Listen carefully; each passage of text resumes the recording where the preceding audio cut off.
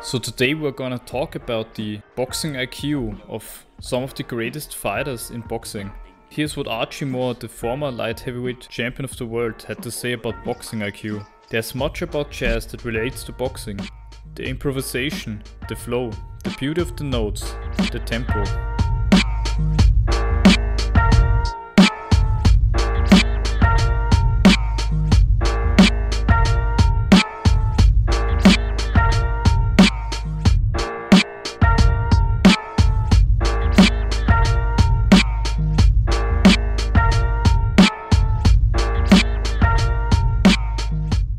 This video was recorded with Gustavo from Rocky Marciano, Brazil. Go check out his channel. Also make sure to visit my second boxing channel, Legends of Boxing in Color, where you can watch remastered boxing classics in color. And let's get on with the video. So what do you think consists of a intelligent and smart fighter? What is boxing IQ, Gustavo? In my opinion, more than clear that when we're talking about combat sports, therefore individual sports, is when you have autonomy, you have self-confidence to understand what's happening on time and to adjust distance, adjust breathing, check out what's not working and improve what is your game and master your emotions. There is no one else to do that for you. Some fighters would be stronger than others, but would lose the battle because they don't have this. They don't have this. They are not able to take decisions without the corner. So some guys, they excel in IQ. So what we also talked about before is like the adjustment you make within a split second, but a very smart decision. Like many people would need like another day or another week to analyze what has happened and what would be the smarter thing to do in the situation. And fighters with a good boxing IQ, they can feel basically the situation and read it much more faster and intelligent than other fighters. They can just process information faster than other fighters. The secret is before the fight. I'm going to prepare your hands as much as your mind, and then once it's ready, you no longer need me anymore. Whatever happens on the canvas, you will master the situation by first mastering yourself, your impulse. The impulse control is very important for many. Yeah. And also to control like the emotions of another opponent, like reading. Very well done. Self-control. Yeah. And what you said with the self-control, like discipline and your own emotions, basically train them and control them. Self-control is under pressure, in your working place, family, your wife and kids. You have to be able to master yourself in many areas, but when it comes to boxing, that guy that wouldn't be so dangerous or used to have this kind of game, he changes, or maybe you didn't sleep good. I don't know. Things change. If you are able to change altogether with things, you'll be all right. You'll find a better place because you stepped on the canvas ready for changes. Boxing is not like, it doesn't change much, but when it does, stay calm, you find a way out. Not many guys can do that without someone else's help, but some excel on that. Even though it's like a sport, of course, a lot of it is mental. It's a big portion of the boxing game is like a mental fight, a spiritual fight between two guys. Spoken, mental. So now we will start and look at the lists of Teddy Atlas and Randolph that they have created, and we will go through the list of the 10 smartest fighters and we will comment and look how they rank them and what we think. So at number 10 we have Tommy Loughran. He was an active fighter from 1919 to 1937, and he was like one of the great movers of the light heavyweight division at that time. His style was very similar to one of the older fighters before him, was like Jim Corbett, for example. If you look at his fights, he has a lot of energy, and he was also involved in many entertaining fights around that time. When you can see him, he has like a very nice to watch style. It's like the best I can describe it. It's very the way he moves and makes decisions.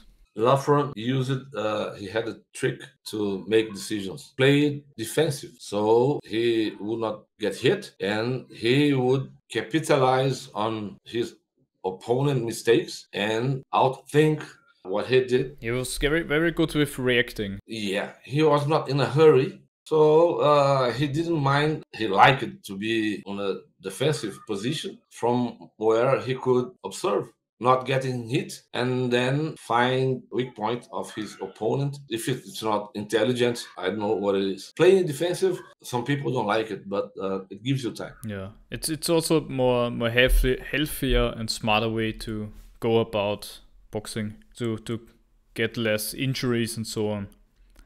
Yep. Yeah. Number 9, they have picked James J. Corbett, who was in the turn of the century very active from 1886 to 1903, and one of the only fights that they have filmed of him, or one of the noted one, is his fight against Bob Fitzsimmons. Of course, his shocking, at the time, shocking victory over John O'Sullivan. It wasn't recorded, of course, but we can gather like the information from newspapers and so on. And what we know of is that he outboxed and outmoved the older champion. We can see what his style was like against Fitzsimmons. He had him also down in one round with I think an uppercut. He had a decent uppercut, and he was like one of the first guys to really move about, one of the first movers, and to introduce this more defensive style. And he had success at the time, but the one fight that we have of him, in the end he gets caught up with by Fitzsimmons, shot to the solar plexus. But we can see that he is still a good style, a very intelligent fighter.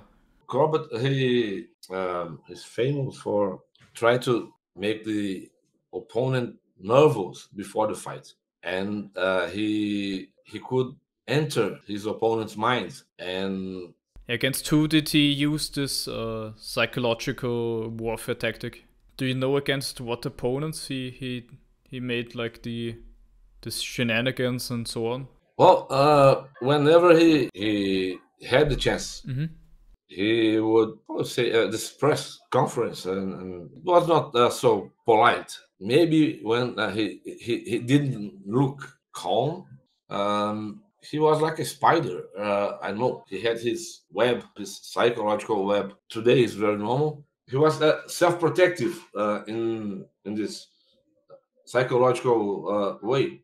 So when he couldn't hit, he made his opponent believe he could not be won somehow, and got many people attention at the time. It works. I saw the other day André Galvão talking about some altercation he got into with Gordon Ryan before some no-gi jiu-jitsu fight.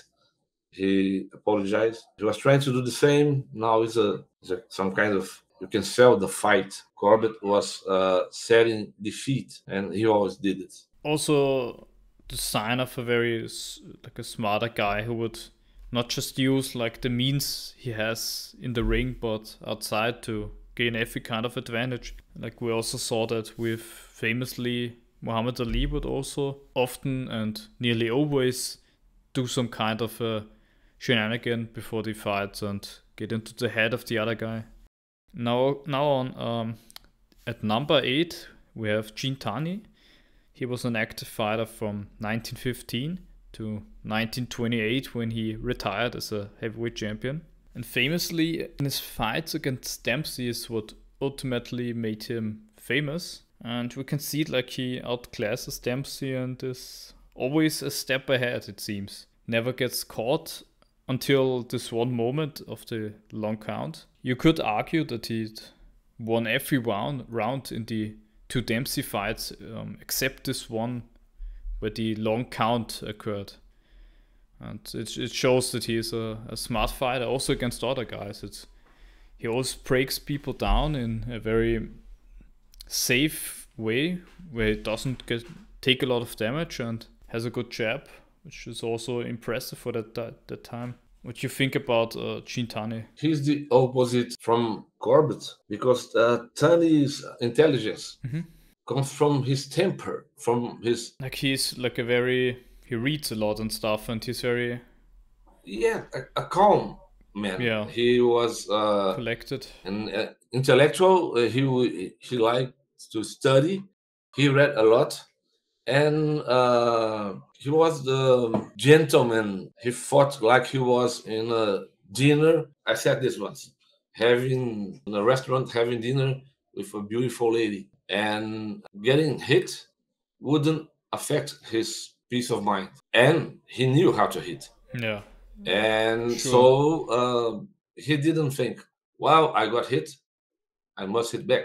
His calmness, his inner peace would never be affected for a guy like Dempsey, who was always moving forward and a real brawler, and other guys. When someone like a brawler gets hit, he hits back. Like that's his style. He wants to bring you in a firefight, because that's what his style is and what he wins. Tunney is not like that. He likes to be more educated, and is more educated. Yeah, there are pictures of Tunney in the garden reading a book, and with some cup of tea, and then you watch him fighting, and what you see?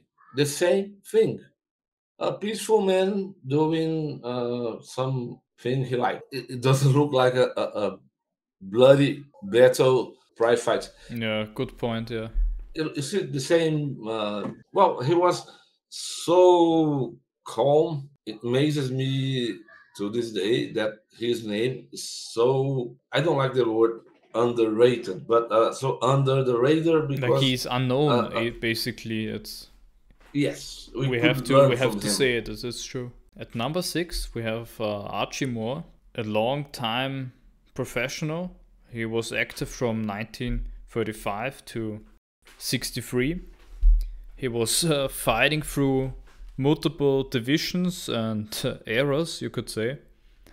I think he started at middleweight, and eventually he ended his career with fights at heavyweight against the likes of...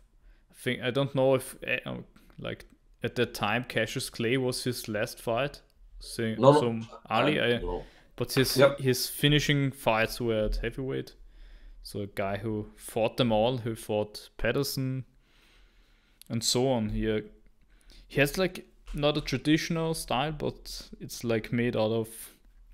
It just came from the experience. He has like the crouch and cross guard. He has this interesting guard that I also very like, where he would parry a lot with his right hand, keep it there, counter. It's a style that also like the other guys we've mentioned before, they also always invite the opponent to throw a jab, throw a right, throw something at him, so he can like slip or dip to the right and then come up with his right counter or something. Smart style, to be honest. Deflecting with the elbows and stuff. It's very experienced and smart style. I wouldn't have how to say it? I wouldn't have expected him on the list, but I can respect the pick, to be honest. I wouldn't have picked him at like in the top 10 list. What do you think? But I can see that he deserves to be like mentions, like in a honorable mentions list, like here. But I wouldn't pick him in the top 10. What do you think? Mongoose, he had balls.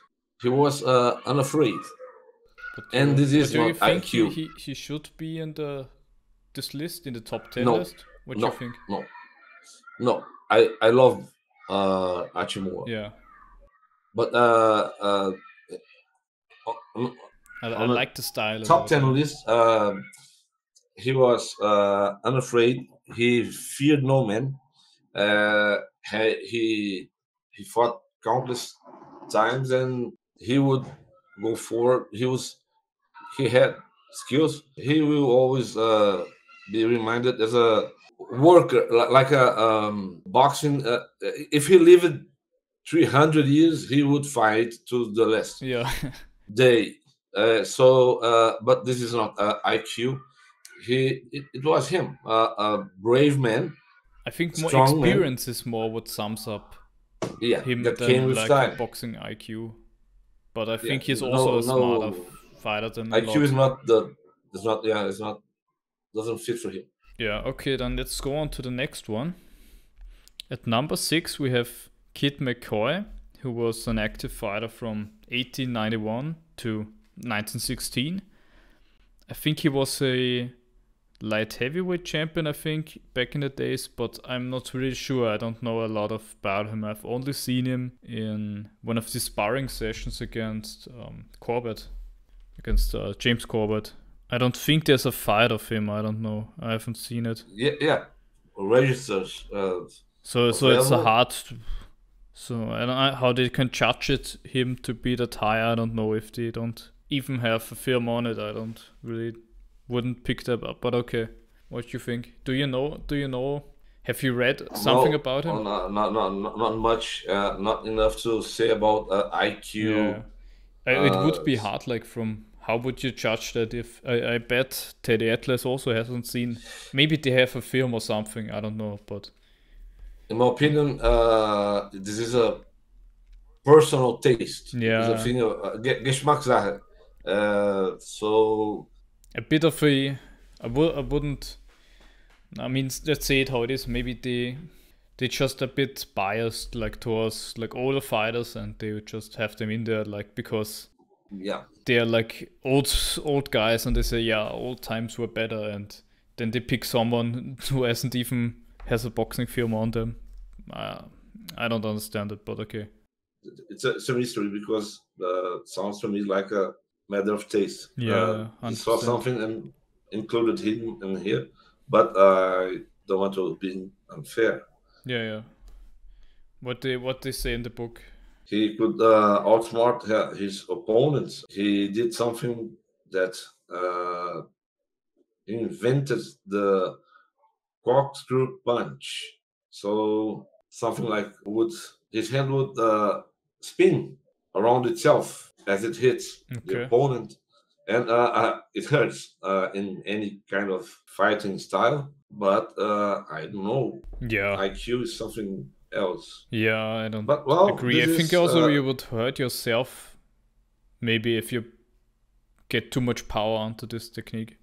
I don't yeah. know. Let's go to number 5. We have Sugar Ray Leonard, one of the best known fighters, active from 1977 to 1997. One of the 4 kings. In the first fight against Loughran, he lost, but in the second he had the punch perfect performance. And he's known for like controlling his opponents emotionally and controlling a lot of the situations. He was against Tommy Hearns. He was great when he read the situation well and was instructed also by Angelo Dundee to get in the knockout, but that's something you need a good boxing IQ to do. So to switch up the style and actually go out there and knock out somebody as great as Tommy Hearns in his prime, also at welterweight.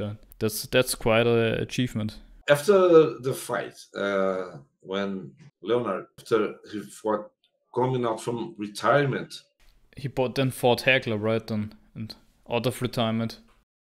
Well, you see the disappointment on Hagler's face. He said, "I'm done. I came here to fight." Mm-hmm. And he quit after that. He never returned to boxing after the Leonard fight. Leonard was walking around the ring and making faces, and he did the same against Duran. And I quote: Duran said, "I won't fight that fucking clown," and walked away. And there's something here, very, very in Spanish. He said Yeah, this. no mas, he said. No more. Leonard, he baited. He acted like a clown with him, ended up with his right before attacking Duran with his left. So for me, this is intelligence. He didn't give his opponent what he wanted to have. He A also square made him target. quit then, because Yeah, he made him angry, frustrated. frustrated, yeah. The guy is ready to see who's who, and when he looks before his eyes, Leonard is not there anymore. He's walking around and calling out the audience. Hagler hit him 1,000 times, but he lost his temper, but he didn't show it. He just said that those ESPN guys, I know, came with the mic to interview Hagler after the fight, and he said, I have nothing to say. I came here to fight. So Leonard, intelligent as he is, made it look like a circus, and this frustration made people question the quality of Marvin Hagler's boxing. And wow, this is intelligent because Hagler was the man, was the real deal. Is the brain of boxing. Everybody loves Leonard. He could get hit and knocked out, and he would win. Was one of those guys that you knock out and you get a draw or something. Yeah. Yeah. Perfectly. They just are also so popular that you can't do nothing about it. It's just good and selling tickets, all that stuff. Yeah. Most You're important, going to find of course. Leonard, and they say, okay, we have a schedule. You in the garden against Leonard. No, okay, give me the money for the. He won. Yeah, I'm not. You know it. Okay. Do you think he's smarter than Sugar Ray Robinson? But I don't know if it's fair for me to compare. Now at number 4 we have Willie Pep, one of the great featherweights, and he fought from 1940 to 1966. And what can we say? He was like a defensive master. One word. Like the way he would like let Sandy Saddler run into nothing. That's just something else. Just by moving about. This great defensive mind and all that. Good decision making. What you think? Yeah, definitely. People who like boxing, they know Willie Pep. So yeah, but he should be more. I know he's not so famous like his like problem Dempsey, is the punching power. In the end of the day, you need to sell tickets. You need, and most you don't get casuals fans to watch like a fight where they know in the beginning this is gonna be 15 rounds of just boxing. You don't sell tickets with that. It's not good. Not good for selling tickets, but he was a very smart fighter. He didn't care. He was cool. He was very good. You can learn a lot about defensive decision making when you watch him, like for sparring and so on. If he attacks this way, he always knows in which angle he moves out and in which direction and so on, and slip this one, counter this one, and here you step to the side and so on. When you don't expose yourself too much, you're being intelligent, but you're being boring. With one of the guys who's also, you could say the same about, is like Mayweather. He is also later on boring, but he managed to do it. He managed to sell tickets later on, but I think that's more the personality than actually what happened in the fight. Yeah, his statements sold tickets. And then later, his invincibility, he wasn't beaten. And early on, he was entertaining.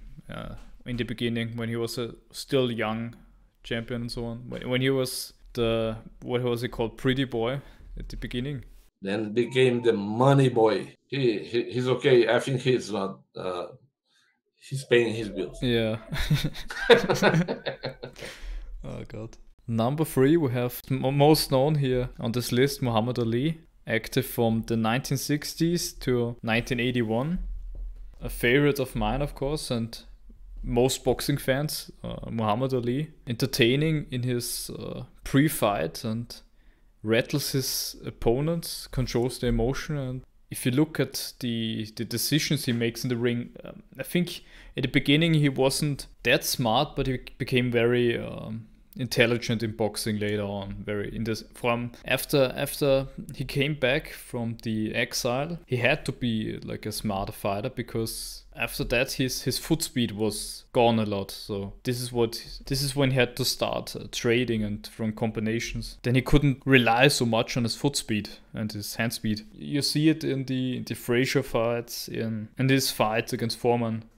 You know the story about the Foreman fight? No. Dundee and Ali had planned to stop Foreman, similar to the way they fought Liston in the second fight. And this is what they planned, but it didn't work because Foreman's chin is just too good.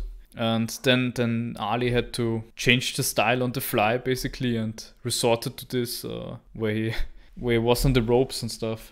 Yeah. Made the rope-a-dope. And this was something, even his corner, like screaming within the rounds, get off the ropes. And then he came back in the corner and said, shut up, I know what I'm doing, you idiots. Yeah, that's something else. It was infuriating. Yeah. It's like he teached Dundee sometimes boxing more than the other direction sometimes when he was older, like in the 70s, then he really knew what. Then he caught the shots in the camp. Yeah, he got involved in so many issues. Politics, racism, and religion. So, when he was an Olympian, he was 1960 in Rome. He was a quiet guy. I think he wasn't even supposed to fight, and he was a replacement. And I'm not sure, but thing is, most of his issues and noise and his rhymes, everybody knows. But when he had to face Listen was the monster. You don't want to face. So someone told him, I read this, or he figured that out alone, all by himself. He had to, if you're going to fight crazy men, you must convince this man that you are more than crazy. Yeah, that's true. And he played this role perfectly. He tried to, before the cameras, in interviews, and and he said, "Man, you are so up, and I'm going to chew you." And he said, "Man, look at this guy. Can a such ugly guy be a world champion?" And so he got into this is intelligence. Yeah, I'm sorry. So funny. This is I love the build-ups before the Listen one. So the thing escalated, and then he was ready, not that ready, but Ali was not a puncher. He was not a hard hitter. Like others we know, like Listen. Yeah, himself. It's the speed that was good on him. Yeah, he had to get rid of out of reach and wear him out, and he went there like he was ready to kill him. I don't think he was, but he played this theater, and I think it worked. And I don't know if the shoulder pop-up problem really happened. Maybe happens. I don't know if problems with mafia. Whenever Listen is involved, you don't know. It's like we talked about before. Lots of things that maybe in the future. Strange case. But that phantom punch, it did hit him. Yeah, but did I don't know if that strong. But Ali always found a way out. This is IQ. This is pure IQ. And out of the ring was emotional IQ. Yeah, he had both. He had both parts. So clearly, he had both. He always found a way to adjust. Well, I don't know if Ali is in this list. Is like number 2. Number 3 is. You think this is a deserved spot, or you think it could be higher, should be lower? What do you think? I think it's okay. Well, Ali, number 2 is not bad at all, but well, he's number 3, if right? you number 3, like okay. homage, yeah, he could, because Ali, he did something else. He put together what he saw in the past. Yeah. Joe Louis's game and Sugar Ray, and he said, "Well, boxing is not about hitting. Sometimes you can use your hands, okay, but it's about lots of things. Yeah, moving." I should state this. Joe Louis, I miss his name here. The list, yeah. I think he should be like, instead of McCoy, or I wouldn't put him so highly, to be honest. It's like maybe 10 or something, Joe Louis. Because he was a good he was a good finisher, but he wasn't the smartest guy. So Joe Louis, I think he was a great finisher, great in thinking how to find the openings. But when somebody like a Jersey Joe Walker stands in front of him, there's problems. It's not he figures out everything like that. Yeah. Like the first walkout fight, he got the decision or something, but clearly lost it and got dropped like 4 times or so. Nice that to mention. Yeah, like Joe Louis, mention. Definitely. At number 2 we have Joe Gans. He was called the Old Master, and he was an active fighter in the 1800s. 1893 until 1909. I think there are only a few fights from him, a few good ones where he got the knockout in a very clever way.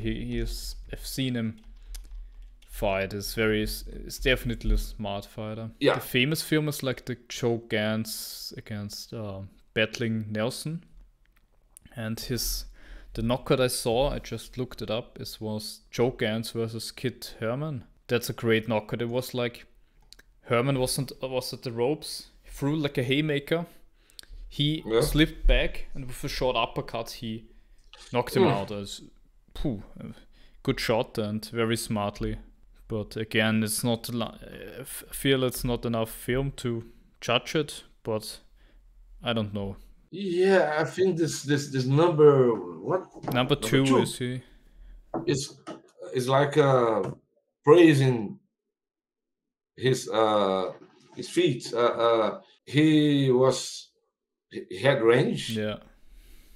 And he was intelligent in using it and using it to provoke action and then react powerfully. And that's what we see in the film. You're right. So in this sense, many guys with tall guys, they didn't have this kind of sense of well, I can reach this guy 1 mile from away, but I'm going to make him feel safe. And then he comes to me, and the uppercut is destroying his jaw. And this is beautiful. And I think, but this number 2 here, I think is some kind of let's not one forget of the things what a great fighter did. This old fighter. It's more like yeah, exactly. Like what he's known for is what Joe Gans is known for is, I think he was the first black champion. I think. Yep. The black. First. He was the first black champion at like lightweight, and he won it by, I think, Nelson then fought him. He made like a low blow, and then Joe Gans was announced as the winner. Yeah. Controversially. Now that you mention, that's what's happened. Number 1, we have Benny Leonard. From this list is the smartest fighter. He fought from 1911 to 1924, which was his first career. Then he retired. I think even undefeated, but he had to come back because of the Great Depression in 1931 and fought till 32. Yeah. His fight against Jimmy McLaren, I think. Yeah, he had in 1932 had his comeback against McLaren, and in this fight he also, even though it's I think his last fight or one of his last fights, he still see that if he had the same stamina and build he had in his prime, he would have won that fight, because in the first fight, in the first round, I think it was, he even nearly drops Jimmy McLaren, but he later on gasses and gets buzzed and all and gets knocked out. But one fight in his prime is like against Lou Tendler, when he outboxed this great southpaw, and he had him. He controlled the distance very well against this guy, and had him at the back of the jab against all the time. It's like in the 1920s he was known and so on. He was like always said to be like one of the best defensive fighters before like Willie Pep and so on. So okay, I've just looked that up. Okay, so Joe Gans fought as a lightweight, and also so Benny Leonard is lightweight.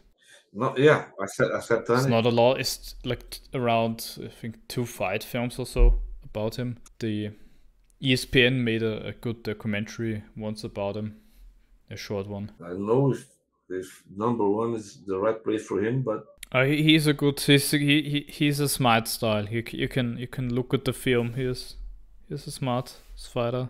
Put them together with really smart guys like Leonard, like Ali.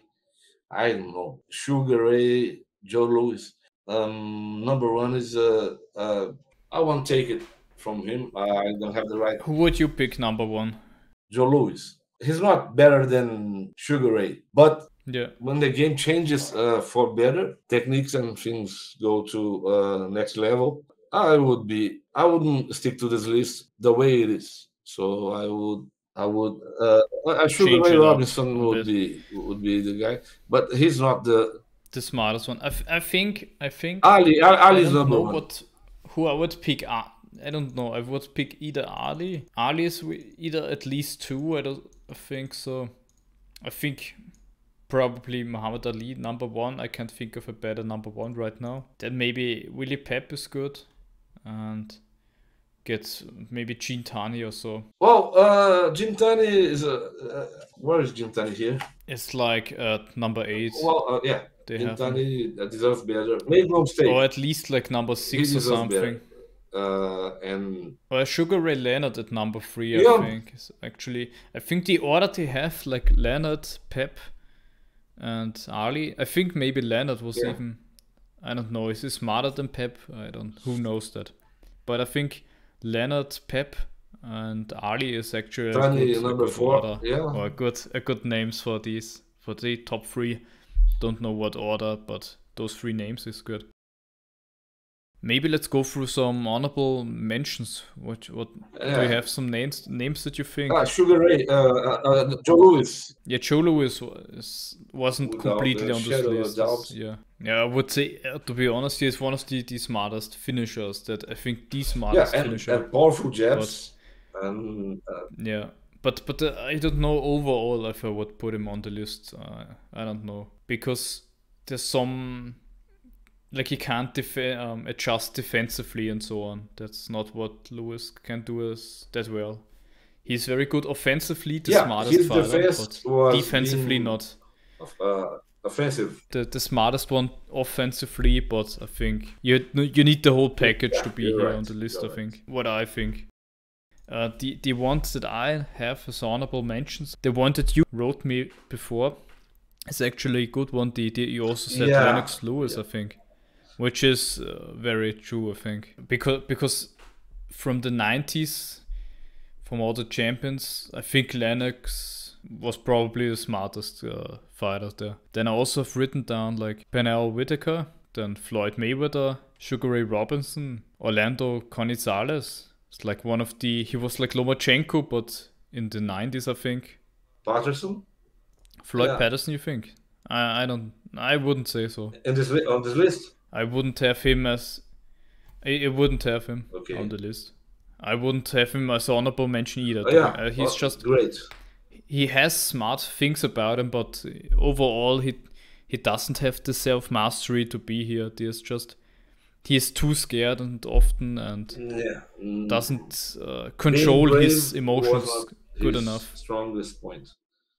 And like you said, the whole package counts. Yeah, I would have him like he's the hand speed of Patterson is the best. Yeah. I don't. He's like a machine gun. It's like 8 punches or like 10 punches in 1 second. So. Joe Louis's jabs. And I have a question for you. What do you make of this list? I mean, overall, not the list, but the criteria. Do you think it's more subjective than objective? Yeah, it's passion thing. If you see a list like that, you clearly know who made it because there's always a bias and it's subjective. And you can see that this is a list by some old timers who picked out like older names and then thought, who can we pick in here? So I think but I like the Leonard to Ali list with Willie Pep, those three. I like them a lot in the list. These are good. You think this list could be more objective? I think so, yes. I think it's hard to pick in fighters who you don't have film of. It's like if you have someone like that and you judge him by record, like Harry Grapp, you can say, yeah, he achieved a lot. Look at this record, who he beat. That's well and fair. You can do that without having the film of him. But if you say, yeah, he was the smartest in making decisions in the ring, then you need some kind of proof of that. I can't go off a newspaper record and say he's the smartest or let me come back to Archie Moore. I would like to listen your input again. Like I said, I thought he's one of the. I think has some smarts and so on, but probably not enough to be in the top 10 list.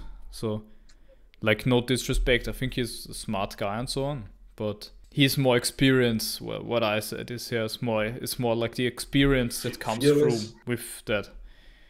Because he doesn't fight like he fights in a way that in sparring I copy a bit, so that you don't have to react as fast as other people. Is the cross guard, and you have more time to react when you fight in that way. And you don't, and this is a way so I don't have to, so have more time to think, and you can deflect with the elbows and so on. And also, people, especially nowadays, they are very surprised when they see this kind of defense, and they often hurt themselves when they try to get through the elbows and forearms and so on. I like that defense. Yeah, I have not much to say about McCoy, but I will. Yeah. And Benny Leonard, which sounds to me something like some subjective choice, but I don't have yet the right to say something. I've seen many more of the old school guys who picked Benny Leonard. And I think there's some truth to that, but I don't know if it deserves number 1 pick. That's hard to say. I've seen both fights that they are available from him. He's clearly like a smart fighter. Yeah. I can see that he is in the list, in the top 10 list, but I don't know if it's deserving of number 1. I don't. Yeah. Again, the Ali, Pep, or Leonard is either one of them. I don't know what order, but these guys. Other honorable mentions I have here, also said it a bit before, is like Jersey Joe Walker. I think has more, I think, ring IQ than Joe Louis, for example, because he's more complete. I think he has also defensive smarts about him.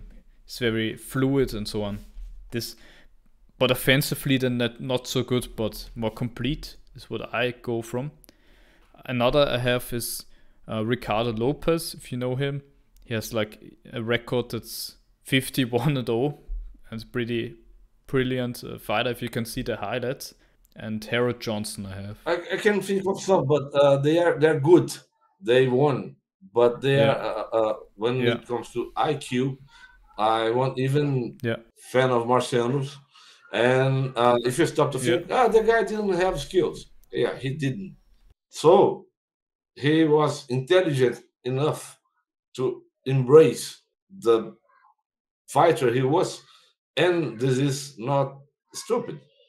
And he never lost. But I wouldn't mention, at least for not losing.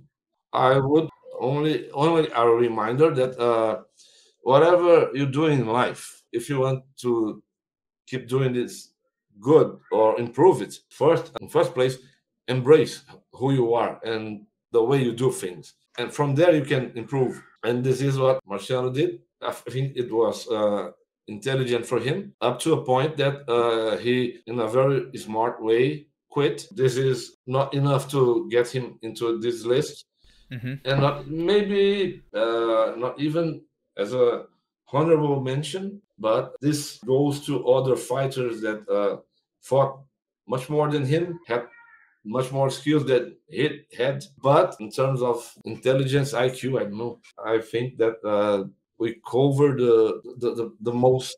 A good amount of fighters here.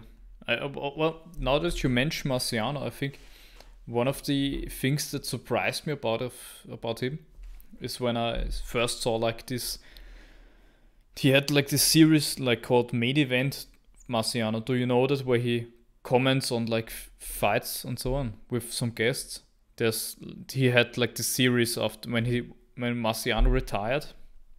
He had some kind of a show where he would invite like famous guys in his time, and then watch fights with them. And he always had like very technical. Fight Ingo, and now on these shows he was always have like even though he wasn't a technical fighter, he would have a very deep technical understanding of boxing, which was surprising. The comments he did about Ali, like he said, Ali never took a clear shot. I sent you the fights, then I sent you that, where there are some fights that where they are commented by Marciano the whole way through, and he has a very deep understanding. I think. Or decent understanding. Much I think. More than as a fighter. Yeah, actually. Yeah, great. And as you said, when you say Marciano, I think as a Charles. I was honorable mention. I forgot about. I was holding my I forgot tongue, about that because Charles had something. He found the hole. He found the unprotected, the uncovered defense point, and he hurt. Doesn't matter if he hit you on the liver or in the shoulder. If I had to, as a Charles, he would catch you right. I'd rather fight Sonny Liston. I would run all night, and he would never catch me. But as a Charles, it is for me one of the most dangerous guys, because he could hurt you. He would catch you unexpected. 100%. You're closer like a turtle, and he'll find a. He would still find the spot, but I still would rather fight Charles than Liston. Listen, you have to say, you have to be to run for 15 rounds, and if I can bring my bike into the ring, then I fight Liston, but. Oh my God! Not so. Was, man. And I tell you something. He did time in prison and etc. He had problems. Liston could box. He could box. He learned, and the guy was by nature quickly muscle, and he was flexible. He was fast. He was strong, and he was trouble. Okay, let's bring the show to an end. One of the last things I wanted to raise is maybe like for other fans, like a few active fighters who I would think is fighters with very high boxing IQs, like current active fighters. I don't know if you saw the fight with Terence Crawford. He is one of the smarter fighters right now, I think. Very smart performance by him. Then Tyson Fury, I would mention. Then Alexander Usyk, Jerome Ennis, and Caleb Plant. These are the guys from the current era I would want to mention as being one of the smarter ones. Some things came to mind during the conversation, and yeah, me too. This is good to and bad. Well, what's your top three? Muhammad Ali, number 1. Number 2, Joe Louis. And number 3, Sugar Ray. All right. Okay, you heard it. Have you? I've said my top 3 was Muhammad Ali, Sugar Ray Leonard, and Willie Pep. That's my favorite pick out of this list from Teddy Atlas. It's like the Sugar Ray Leonard. That's a great pick. I want to thank you all for listening, and please give us your top, or at least top 3, if you can, top 10 list of your smartest fighters. And we want to see that and discuss the topic. And we see you next time.